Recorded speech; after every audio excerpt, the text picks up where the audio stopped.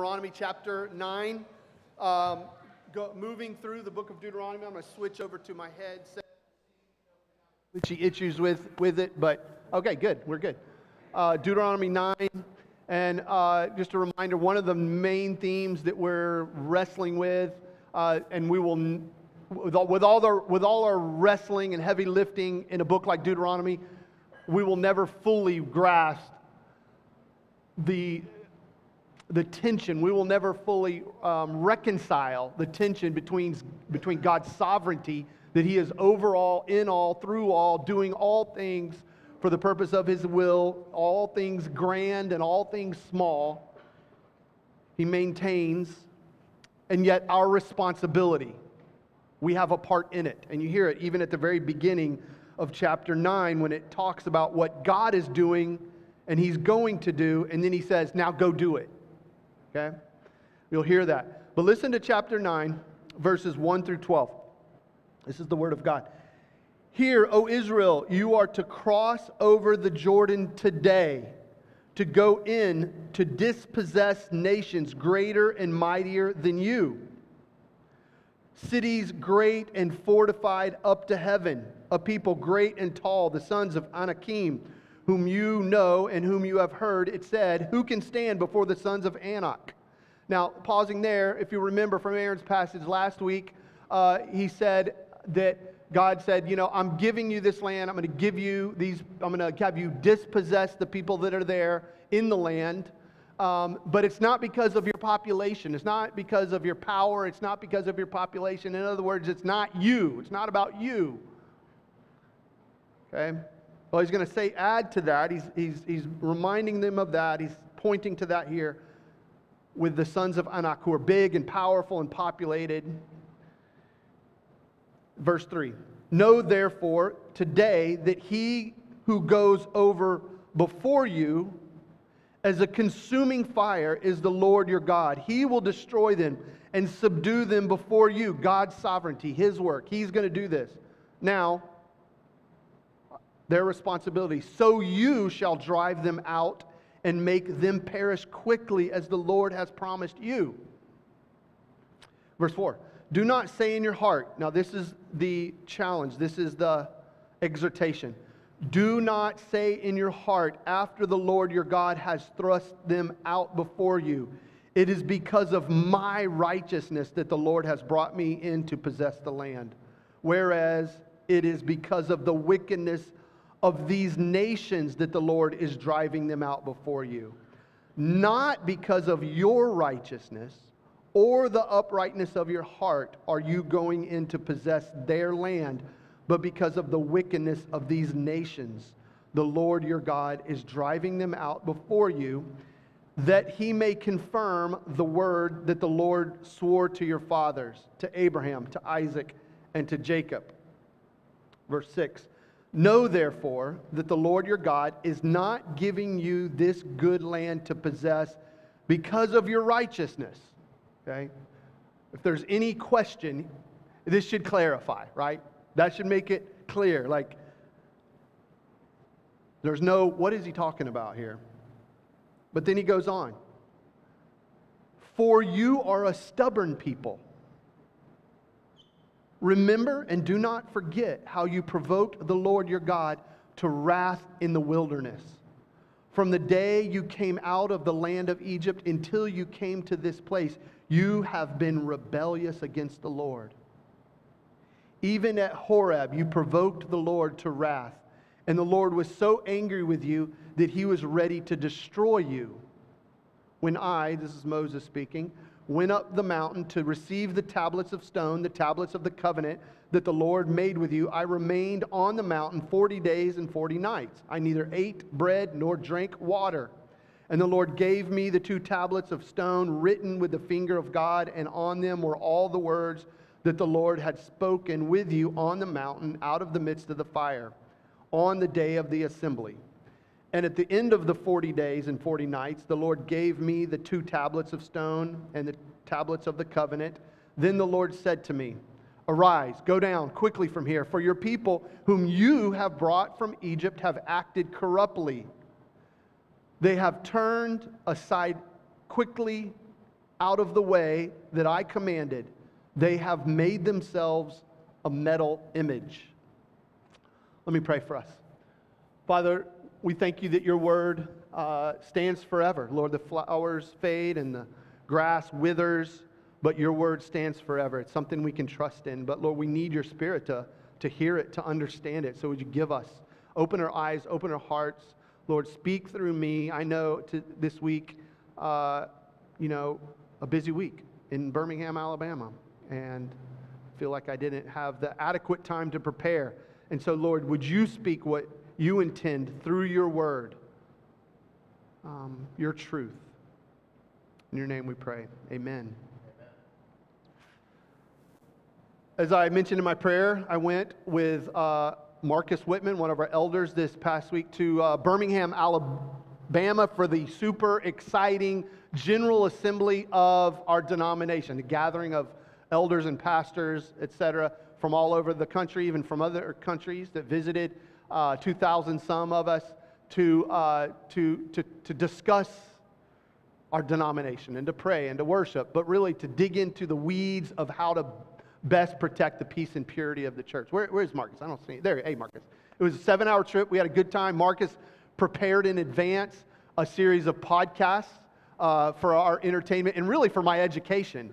The focus of numerous hours of these podcasts were on the subject of social engineering. And I won't go into detail of what that is, but it's something akin to people manipulation. And then how that combines with modern technology. I was shocked at the amount of technology that's available to people engaged in basically spying and people manipulation. We'll just boil it down. Is that fair, Marcus? Something along those lines. So anyway, it got me thinking, combined with GA, that this could be beneficial to the church. A skill that could be beneficial to the church, and even for us, Midtown, as we seek a building, it could be profitable for us, because I had an idea, and when I got back, I began to work on this idea. What if we could use these skills, technology and social engagement, for the peace and purity of the church, for better, greater, more accurate discipleship? And what I came up with, and I'm not a technician, so it's in its rudimentary form. This is the prototype. It's called an avilometer. Everybody say avilometer. So do you see that dot there? Right there? Okay. Avilometer. I think there's the avilometer. And how it works is this. You take the avilometer and you can point it at somebody, right? And it will find the nearest electronical device on that person, maybe a cell phone, a laptop, and read their information, read their data, and we know that's possible. And built into it is an algorithm by which it reads quickly through all their social engagements and all their searches and all their purchases. And it can determine through searching through certain words and conversations their exact level of sanctification. Okay? So, as I shine it, say on Aaron here, and then you look at it gives me a number, 26.5 on a scale of 100. 100 being very evil. We would say, that's pretty good. And then we could shine it over at Paul Linscott. Here. There. 39.5. So, anyway, we could go on and on. I won't embarrass anybody else here. But I thought, how valuable would this be in church discipleship? Because as we're discerning how people may need to grow, we don't have awkward conversations. No need for that. No need for coffee and questions and perusing or sharing. No, we don't even need to. Matter of fact, we don't even need community groups. Really, you just show up maybe once a week and just Pastor Mark, Aaron, get a little, 49.2, come on, brother, come on, Chad, come on, what's going on? Let's step it up. We don't need to interview people for church membership. Matter of fact, Aaron and I could have one at the communion table. And as people come, no, not today, maybe next week. Not today. Now, why do I bring this up? The reason I bring this up because while, yes, this doesn't exist yet in reality, there is a tendency within all of us to assess our own righteousness, and that's good and proper and right. We need to examine our own hearts. It even says, examine one another before you take communion. We need to assess among ourselves. That's proper and right. But in that, there is a temptation because we're human and it's somehow the way that we're built. I don't know why. We assess our righteousness by comparing it to that of others. We are naturally bent towards comparison. And when we compare, we want to assess how does that relate to our affections from God?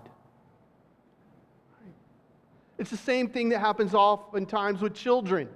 You have some children who, in their desire to gain the affections of their parents, will put their best self forward, knowing that if they can just be better than their brother or sister, that their parents will be more approving of them, more loved. Well, we do the same thing with God. And Moses, or I should say God, knows this pitfall for the Israelites even before they go into the land that He has given them. He knows that there is going to be a temptation for them to think, look at those evil people. Look at those Canaanites. Look what they're doing. And they know what's going on. And to think, we're righteous. God is on our side. God looks down with great affection upon us because of who we are. Don't do this, Israel. Don't do this, Evangelical Church. Don't do this, Midtown Church. What I want to do, I want us to go into this passage, unpack it a little bit, and I want to do it this way. I want us to go back. I want us to this is important when we're studying Scripture and I'm preparing. When I prepare a sermon or a teaching, I'll try to enter back into the context that these words were given in order to better understand, and then bring the text forward into the context that we are in now. And so I want to invite us to go back into the context of these first words, and then we're going to come back and out and go back to the future, if you will, to bring it into our context. And in order to do two things. One, to have a better and more proper assessment of this exhortation, and then also to have a better and more proper action in light of this event. So first of all, going back, proper assessment. Let's go back, and I want to invite you to go back into this time period. What's going on? Israel is gathered before the Jordan River, about to cross over into the land that He has provided for them, and they're getting a little exhortative talking to, right? They're getting a talking to by Moses. He's pointing back to the days that led up to this event. He's pointing back to what happened in Egypt, that God redeemed them out of Egypt. God chose them out of Egypt, saved them, heard their cries, brought them out, and declared that they would be His nation for His worship. Times were hard in Egypt, and yet God loved them and He brought them out. And since then, and He brought them to the new land, right? And what happened is they were about to go into the new land. A group of them, 12, went and they saw that there were giants in the land.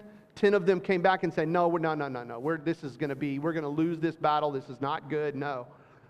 2 said, we can do this because God is on our side. The people listened to the 10 and they said, no, we're not going. And so God had them 40 years in the wilderness, and now they've been walking around nomads in the desert, passing through and often having skirmishes with other nations, other tribes, and seeing them with their houses and their farms and their, all the things that are part of being civilized society.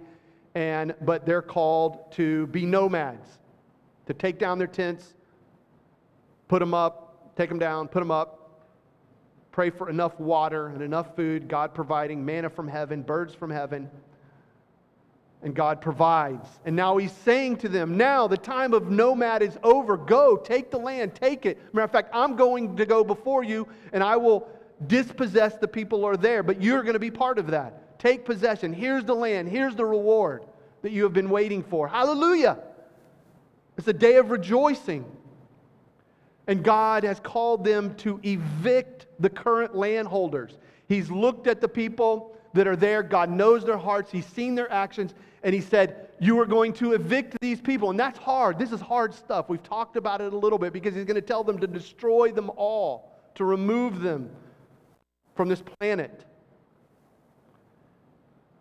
Why? Because they are wicked. And I won't go through this, but if at some point I would encourage you to read Leviticus 18. Leviticus 18 goes into some detail for some of the reasons that these people are being evicted. There are things like this: sleeping with your sister, sleeping with your mother, sleeping with your children, sleeping with your animals,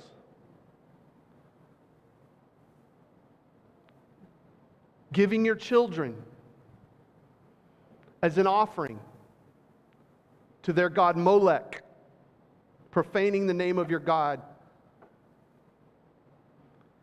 And then He says this, after a long litany of all the things, some that are unspeakable, He says this to the Israelites in verse 24 of Leviticus 18. Do not make yourselves unclean by any of these things, for by all these nations, for by all these things that He just listed out, nations I am driving out before you have become unclean, and the land became unclean, so that I punished its iniquity, and the land vomited out its inhabitants.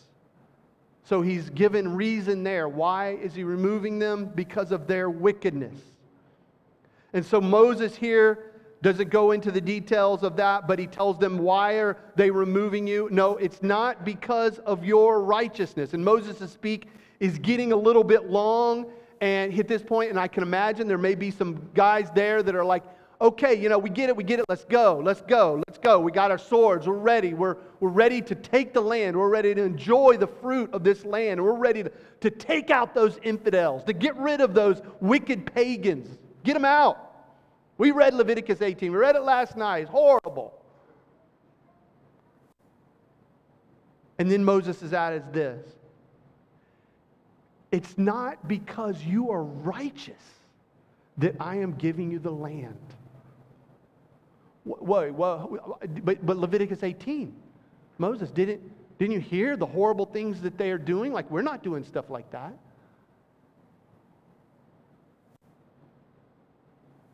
It's not because of your righteousness, because you're a stubborn-hearted people. You have experienced the beauty and the bounty of a wonderful God who redeemed you from Egypt, who could have destroyed you on numerous occasions and was inclined to do that, but He preserved you and extended to you so much love and mercy and promise for the future. And you spit in His face over and over again.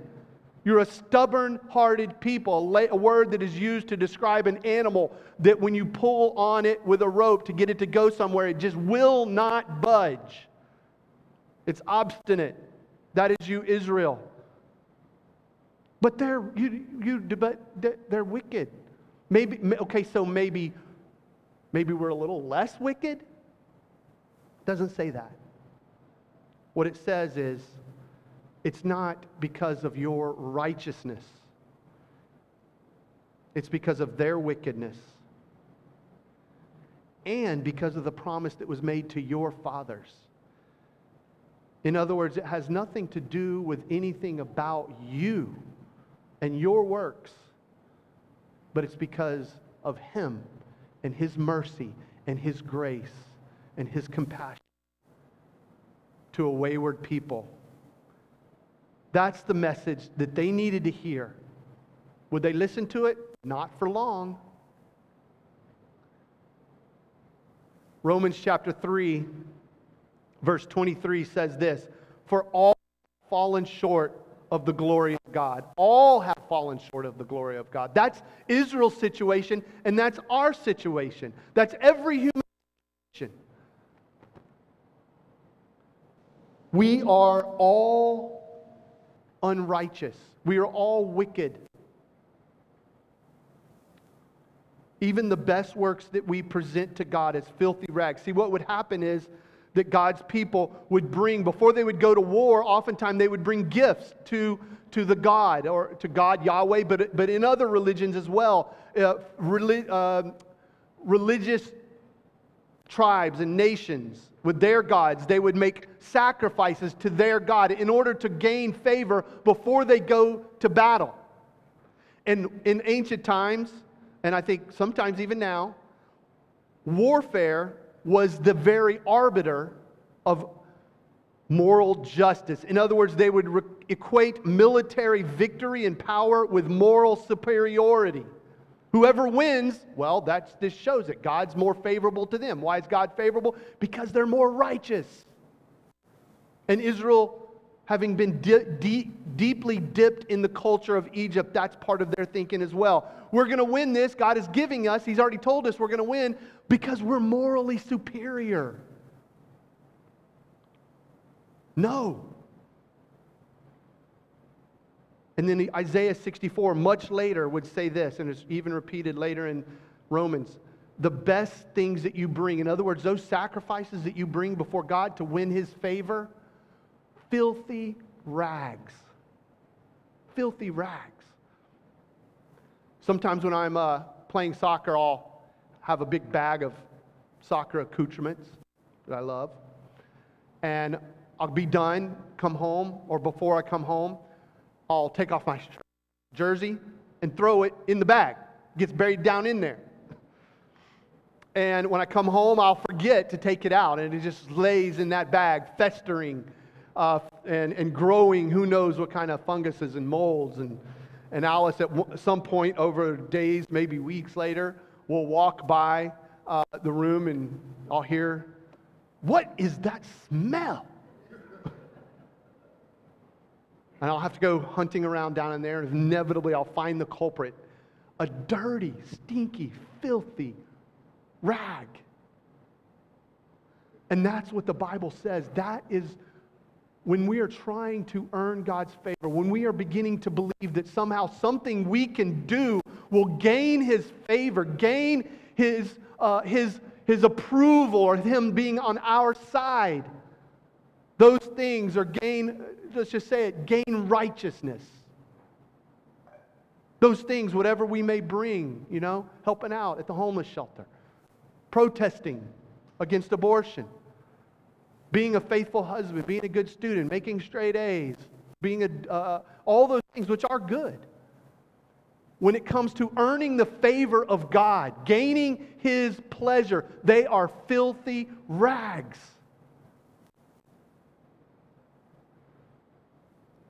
So what does this mean for us at that time, if we were going back in history? What does it mean for Israel as if we were part of Israel? As we go into the land, as we prepare to take and remove these people, do the hard work, humbling work of removing these wicked people, we have to go in not with an attitude of self-righteousness, not an attitude of, hey, God's on our side, but rather we are recipients of God's mercy. We are the hand of God as a tool of judgment upon a wicked people of whom we have received mercy and grace.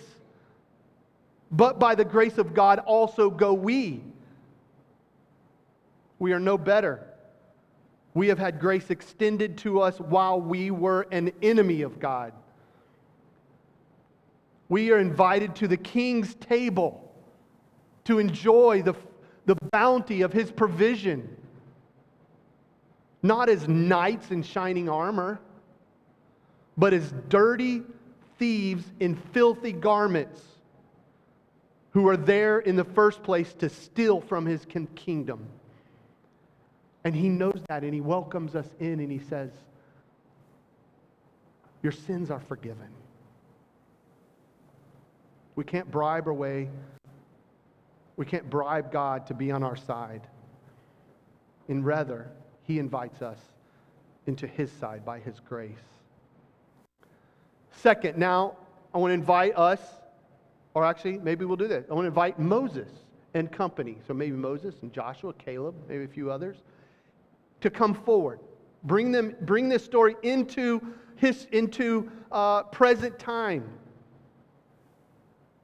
And I'll start by saying, there has been a temptation in my heart over the last few days to gloat. There has been a temptation as I've seen people post online, friends of mine who have posted and said, hey, what about those children who are going to be born in poverty, uncared for? And it's been tempting me over to say, oh yeah. Well, how about we kill them and that will solve the problem? To be sarcastic. Is there truth in that? Do I want to say that? Yes. To gloat. To put forth my self-righteousness. God is on our side. God is for the Republicans. God is for what we're doing. God is for the PCA. Because we're righteous.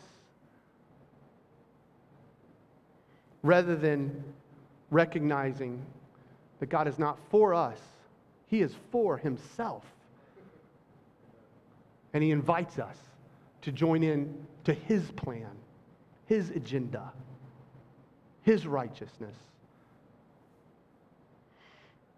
Moses and company now coming forward, traveling through history. They make a stop, 36 AD, and they're in a court like this, maybe a lot like this, a little bigger.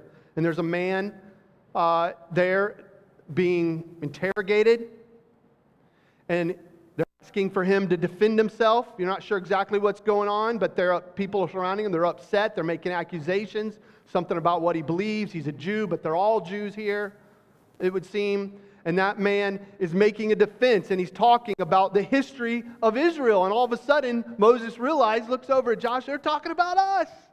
Listen, he's talking about where we just were.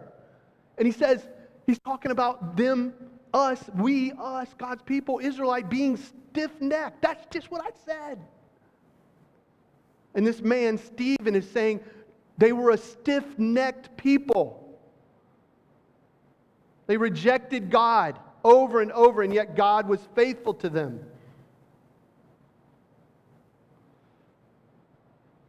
And then he gets to verse 51, or then he hears Stephen say, and was recorded in Acts chapter 7, verse 51.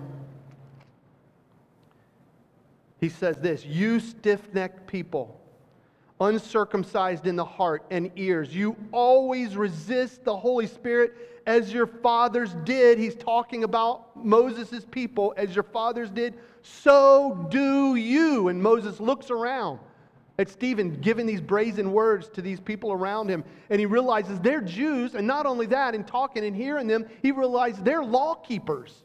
They are the ones who are defending and upholding the law that Moses gave them. So how is it that this man is now condemning them? He's trying to figure that out. The context is different. And he realizes that the context, while being very different, the problem is the same, because these people here condemning this man, they have assessed their own selves. They have looked at their righteousness, and they have seen that they are in God's favor, so they believe because of their righteousness. Rather than rejecting the law, they have taken the law and snatched it out of God's hand and used it as a badge of their righteousness, and even so much that they've added new laws over and over and over again. The context is different, but the problem is the same. They have found righteousness in themselves that they believe has earned God's favor and rejected the notion of grace. Curious. But before he can weigh in, and he's tempted to do so, fast forward, 2022. Again, another different radical context. Very different. They're kind of in shock. They're looking around. Bread from heaven has now turned to bread on every street corner. Matter of fact, these horseless carriages are able to drive up and drop off bread and delicious delicacies at people's homes. And you could go to any number of buildings and get bread. And birds. No, and water from a rock, every home has a shiny rock with water. Matter of fact, multiple flowing water freely everywhere. And instead of tablets of stone to guide them and direct them, they have tablets of stone that they in their pockets that they pull out and glow and give them guidance and direction. So very different circumstances. But there's something very similar. Evil still abounds.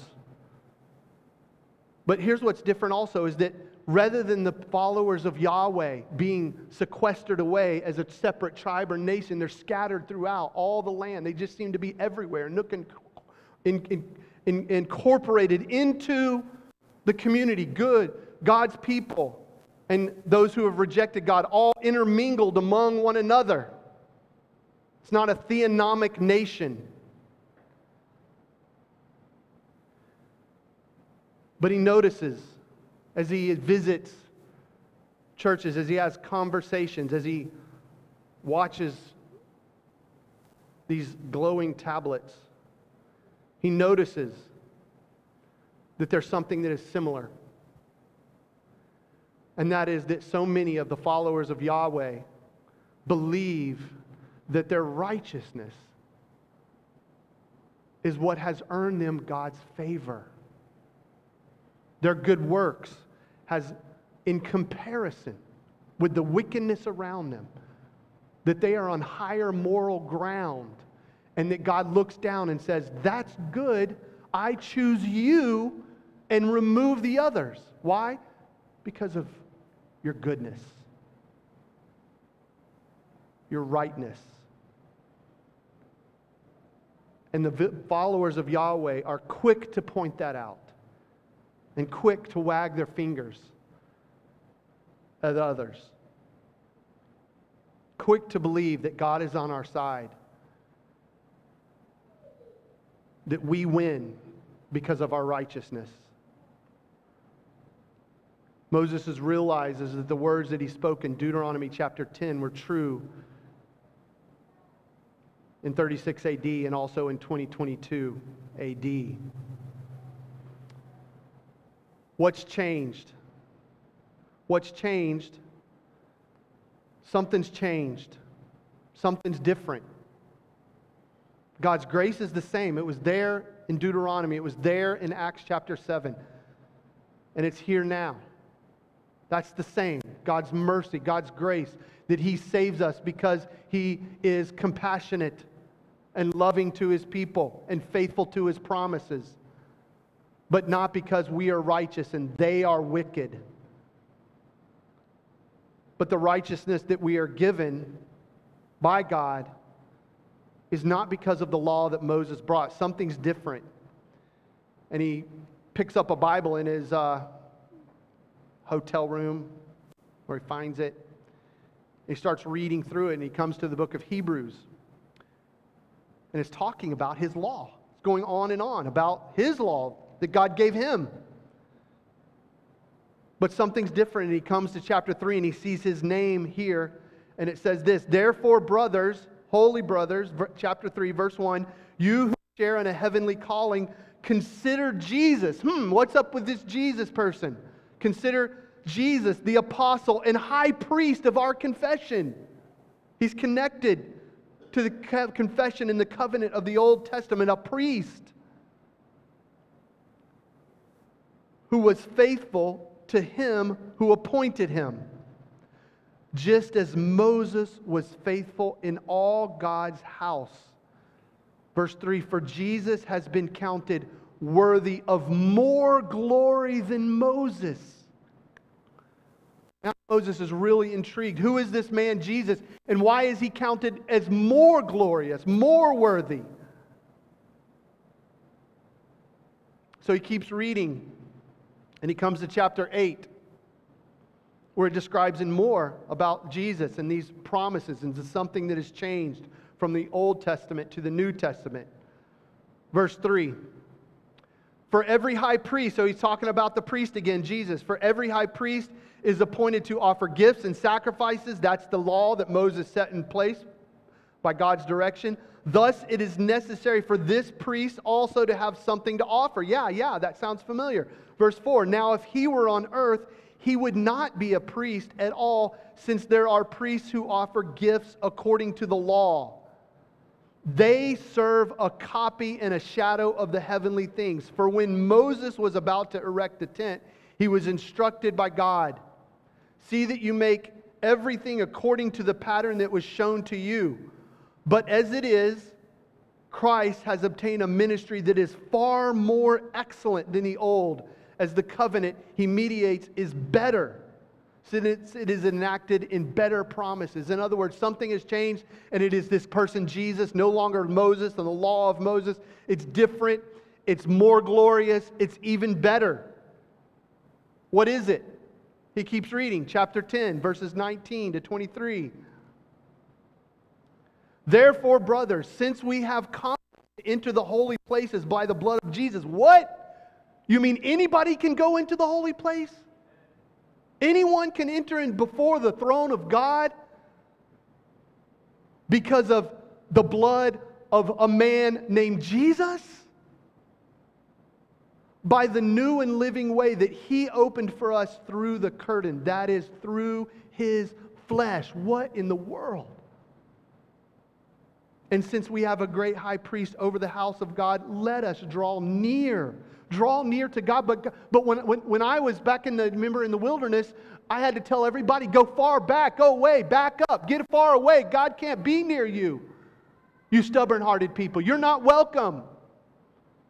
You couldn't even handle it. And now He's told, hey, you can draw near. Felicity, you can draw near. Alice, you can draw near. Jenny, you can draw near. I don't care what you've done. I don't care what the evilometer says about you. You can draw near to the throne of God. Why? Because your heart has been given full assurance of faith. Our hearts sprinkled clean from an evil conscience and our bodies washed with pure water. It's because of the blood of Jesus Christ, because of what He has done. So while there's a temptation for us all, like Israel, some things are the same. 36 AD, 4000 BC, 2022, the temptation of God's people is still the same. To look at the world around us and think, I'm glad I'm not wicked like them, and that God looked down and saw me and said, wow, that's awesome. What a great guy. What a great gal. I choose you. I'm on your side. Our response to that has got to be, Father, forgive me. I repent.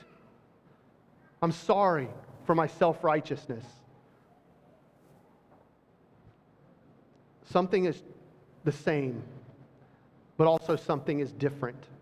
And I'll close with Ephesians chapter 2. What do we do? What is the proper response? What is the proper action when we recognize our own hearts, when we assess and we realize it's not because of our righteousness that we have been saved, right? It's not because of our righteousness that we are any better than anybody else. Our validity, our identity, our deepest satisfaction is not because of our comparison with others. Stop comparing. Repent of comparison. And look to Christ, the author and finisher of your faith, and then do what? What are we called to do? Here's the odd thing. Good works. Now go do good works. Not because you're earning God's favor, but because He has shown you His favor through Jesus. That's what Ephesians 2 says, and I'll close with this.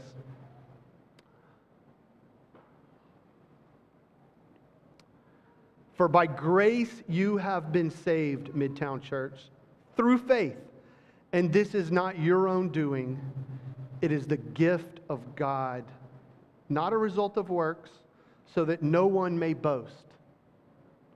For we are His workmanship, created in Christ Jesus for, what's next?